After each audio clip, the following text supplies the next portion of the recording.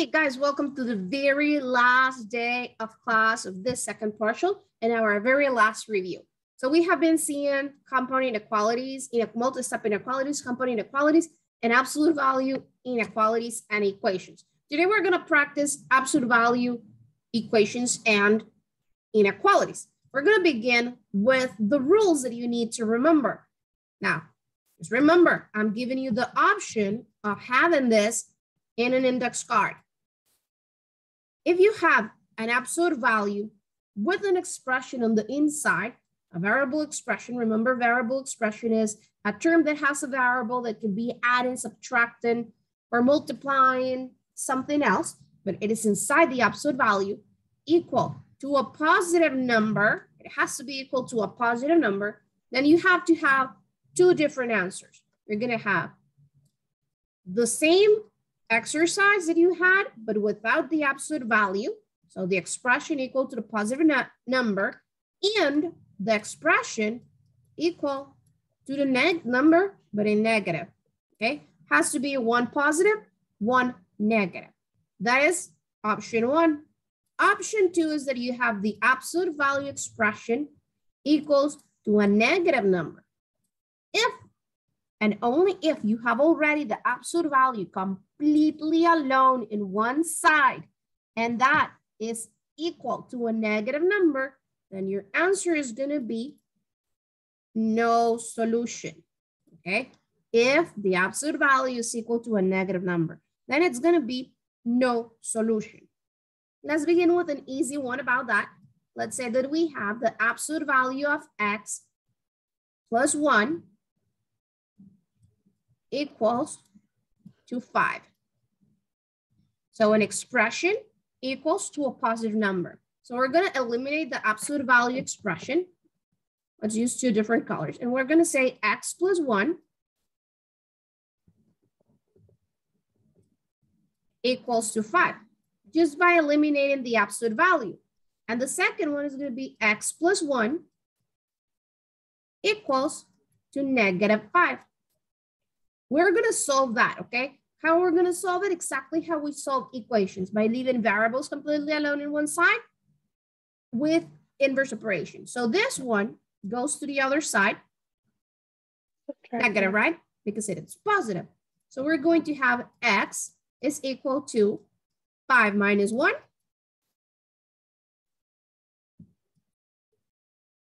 4, yeah, 4, okay? And that's the first answer. Let's go with the second one. Again, the same thing. This one is adding, so it goes to the other side. Subtracting. Now we're going to have x is equal to negative 5 minus 1. Negative 5 minus 1. Negative 5 minus 1. Negative 6. Negative 6, okay? Remember the sign. Negative 6. And those are your two answers, okay? You're gonna have two answers. That's it. We're finished. That's it, that's the exercise. Easy peasy, breezy, lemon squeezy. Okay, what if I say absolute value of x plus 1 is equal to negative 8? What are you going to say in here? What are we going to do? Are we gonna separate it? No solution. Exactly. You don't do anything else but say no solution. You need to write that in your procedure of the exam if you get an example like this. Okay, you have to show it. So it is no solution. What if I have negative 2 times the absolute value of x plus 1 equals to negative 6? Is it no solution? Is it no solution? No, why not? Because I don't have the absolute value expression completely alone. I have a negative 2 on the outside. In order for me to go ahead and say no solution, I need to have the absolute value completely alone in one side equal to a negative number. In this case, I have a negative 2 first. Let's multiply that. I'm not going to do the distributive property. I'm passing this to this other side with an inverse operation first, because it is outside the absolute value. So this -2, it is multiplying, so it goes dividing. So I'm going to have for this exercise, absolute value of x plus 1 equals to -6 divided by -2. How much is -6 divided by -2? 3. +3, right? Because negative times negative is positive. So can I say now that this is no solution? No, right? I cannot say that this is no solution. Now I can go ahead and separate it just like we did in here. Okay, I'm not gonna solve it. It was just for this part for you to understand. You can solve it in your notebook and you upload that in your notebook assignment that you need to upload that will be available today, if Schoology lets me, okay? So that's what we have. We're gonna continue solving that inequality and placing x plus 1 equals to 3 and x plus 1 equals to -3. That is the first part. That is easy peasy, absolute value equations, okay? Let's go now with another absolute value equation, okay? Still an equation. This one we will solve. This one is a little bit more complex, okay? Let's place it in black. And we're gonna have, let me separate this for you so you can remember that these are the rules. Okay, rule and rule. Okay, those are your rules. Now I'm gonna do the exercise, the third exercise that we have. And this is the important one, the one that you have to pay really close attention. So 2b minus 3 inside the absolute value, but everything divided by 4 and everything plus 1 is equal to 7. So it is really complex because I have a division, a fraction, just like Abraham said, and I have an addition equals to a positive number. Can I go ahead in that moment and say that that's a no solution? No, because it is a positive. So probably I could have an answer. Probably. First, I need to leave the absolute value expression completely alone. So which should I move first to the opposite side? The 4 multiply. The 4 should go multiplying first? Yeah? No, Isabella? I think it's the 1. I think. The 1. Why do you think it is the 1? So that way we can have the number in concrete and then we can pass the 4 to the other side. Because we are going with inverse operations, therefore we're using an inverse from this, okay? When we are trying to leave something completely alone, remember we pass first to the opposite side, additions and subtractions, and then the multiplications and divisions. So yes, this one goes to the other side first with an inverse operation that in this case would be minus. So we got absolute value of 2b minus 3, everything over 4, and let's do this mentally. 7 minus 1. 6. 6, okay. So we could do that mentally. Now we need to pass this 4 to the other side. And what would be the inverse operation for that 4? Multiplication. A multiplication because it is a denominator and we use fractions as division. So now we got an absolute value of 2b minus 3 equals to, and let's make it also mentally, 6 times 4. 24. 24. Now you see it is a positive number. Therefore, I can go ahead and separate them into 2 equations. So I'm going to have 2b minus 3 equals to 24, exactly as it is, just without the absolute value, and 2b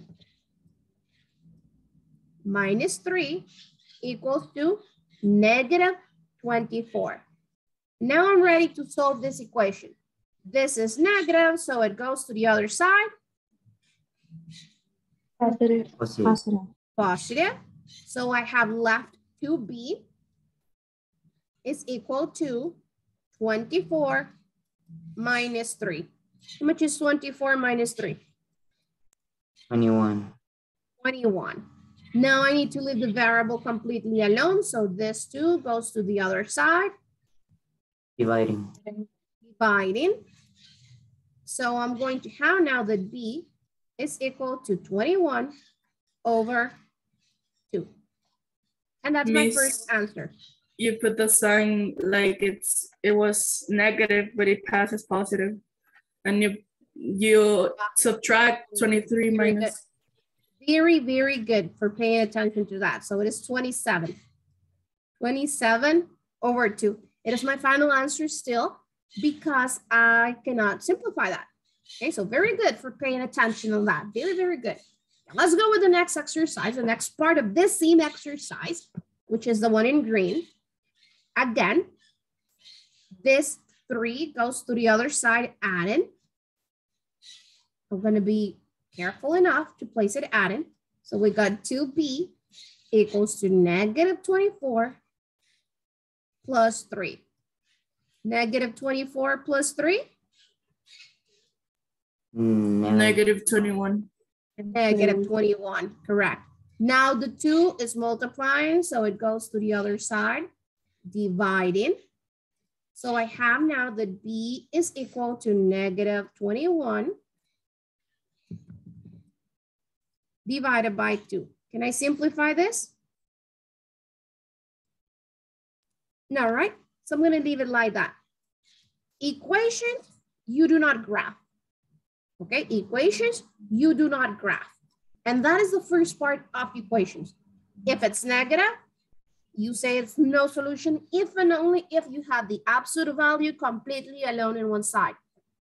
If you have equal to a negative number, but it is not completely alone, first you pass whatever's already on the other side outside the absolute value with whichever inverse operation you need.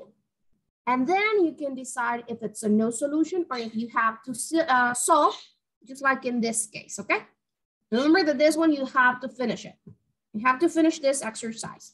Okay, and that's the part for equations. Let's go now for the part of inequalities. Let's draw it in a red line. And now we're gonna go with inequalities. Just like equations, we have specific rules, okay?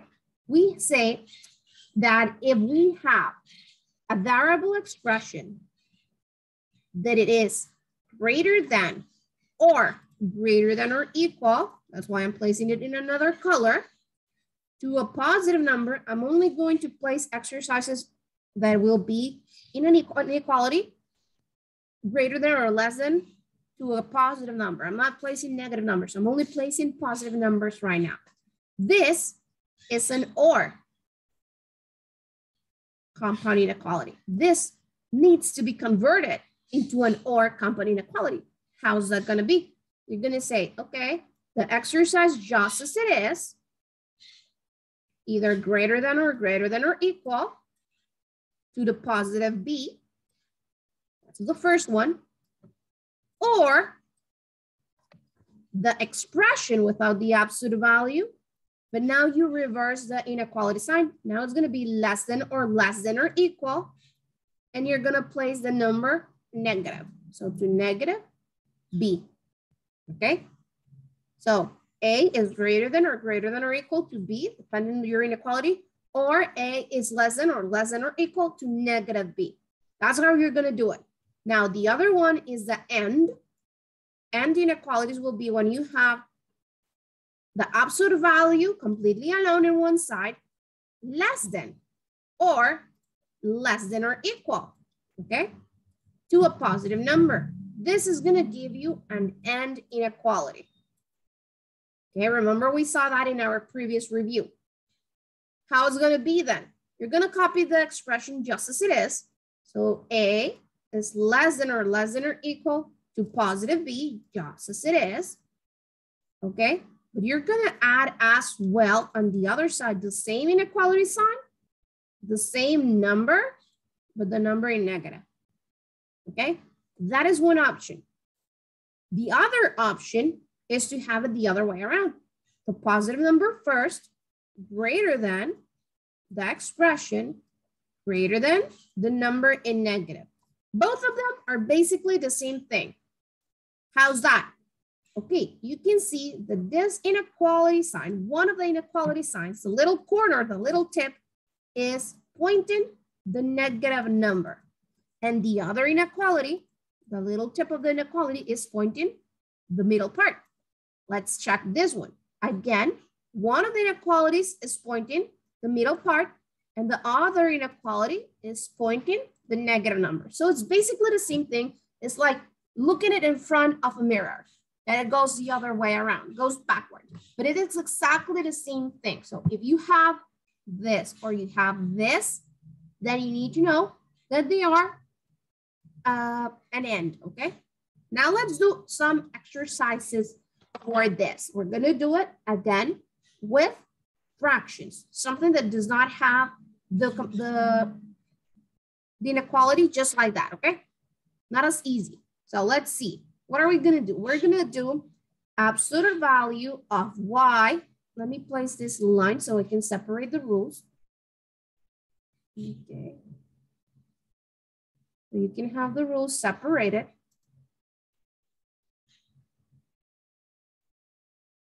There, those are your rules. So we're gonna have absolute value of y minus 2. Everything over 3 is less than 5. What should I do first?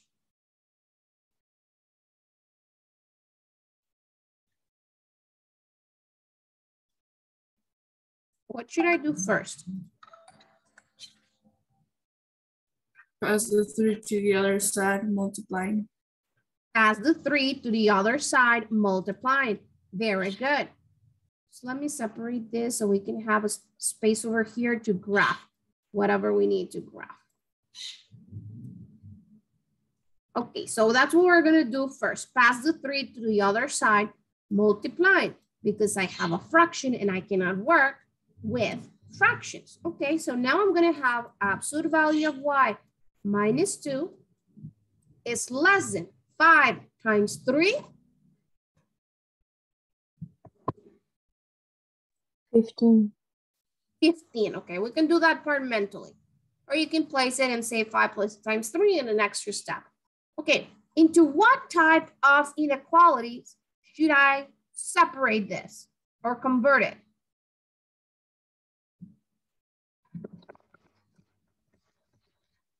To what type of compound inequality should I convert this? And. To an end, correct. So I'm gonna copy my expression just as it is, but without the absolute value. And I'm gonna add at the beginning exactly the same sign, the same number, but the number in negative, okay? That's what we're gonna do. So we're gonna separate it now into 2 different inequalities, okay? So remember how we separate the end? That would be 1, and this will be the other. Okay, remember the middle part will always be repeated. So I'm going to say negative 15 is less than y minus 2, and let's write it over here. Y minus 2 is less than 15. And we're gonna solve it, okay? Just like we know that to solve inequalities. How's that? Using the 3 specific rules. Variables on the left, constants on the right, and if there's a negative number that needs to go to the other side, either multiplying or dividing, then you reverse the inequality sign. Okay, so this one should go to this side, the negative 2, because variables are already alone in the left side, and I need to pass a constant. So this negative 2 goes positive, right? That's the inverse operation. So we're gonna do y is less than 15 plus 2. How much is 15 plus 2? 17. How much is 15 plus 2? 17. 17, correct. And that's it. That's the first one. Let's do the other one. Now, in this one, we need to pass the variable to the left because it's at the right side. So it goes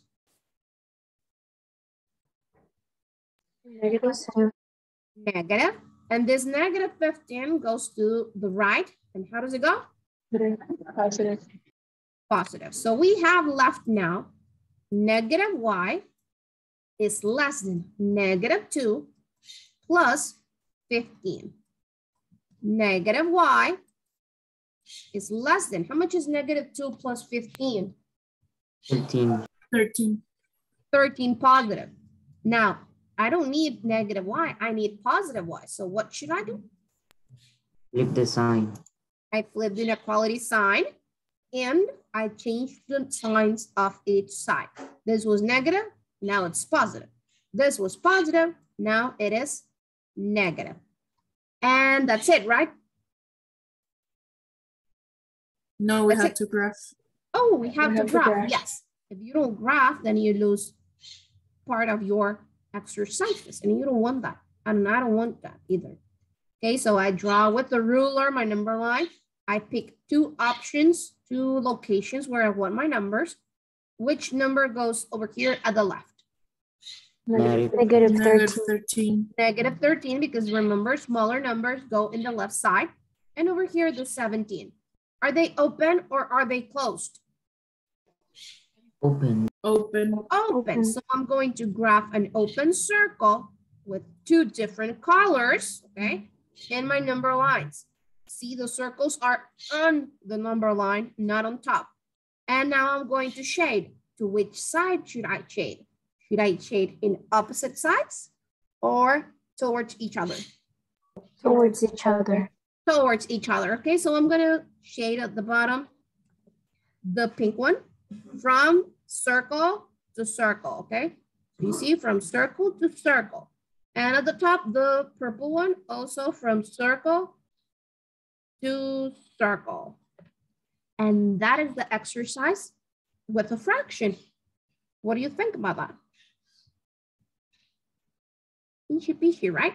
Okay, let's do the other one. Let's do another one that's a little different. It still has a fraction, but it is different, okay? We have in black, absolute value of x plus 4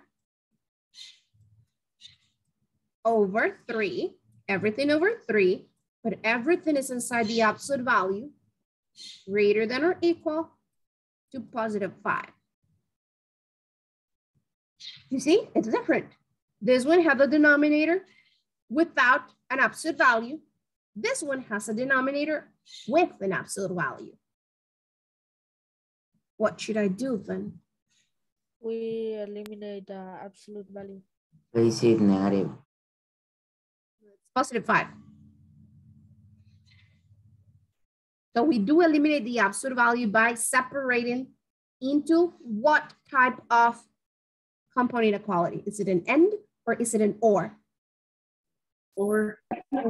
Or, correct. So I'm going to say x plus 4 over 3 is greater than or equal to 5, just as it is. Exactly as we showed, okay, as we did it first. Okay, and the other one is going to be x plus 4 over 3 less than or equal to negative 5, okay? And let's place the word or over here. So we remember that this is an or. So you have two options, okay? One is greater than or equal just as it is, and the other one is less than or equal to the number, but in negative, okay? And now we're going to solve it. So what's the next step to do over here in order to solve it? Plus the 3 multiplying. Exactly, plus the 3 multiplying. And I know that I have to do that same step in both because both have a fraction. So I'm going to just write it there in advance. We're gonna solve it afterwards, okay? So x plus 4 is greater than or equal 5 times 3, 15. 15. And now variables on the left, check. Constants on the right, no. This one should go to this side. How? Negative. Subtracting, very good, negative. So we have x is greater than or equal to 15 minus 4. How much is 15 minus 4? 11. 11. And I finished with the first one. Let's go with the second one. So we said that we had to multiply. So we have x plus 4 is less than or equal to negative 5 times 3. Negative 15. Negative 15. Now I need to check my steps. Variable on the left, check. Constants on the right. So this 4 has to go over here. Negative as well, just like the previous exercise. So we got that x is less than or equal to negative 15 minus, okay, let's rewrite that. Negative 15 minus 4. How much is negative 15 minus 4?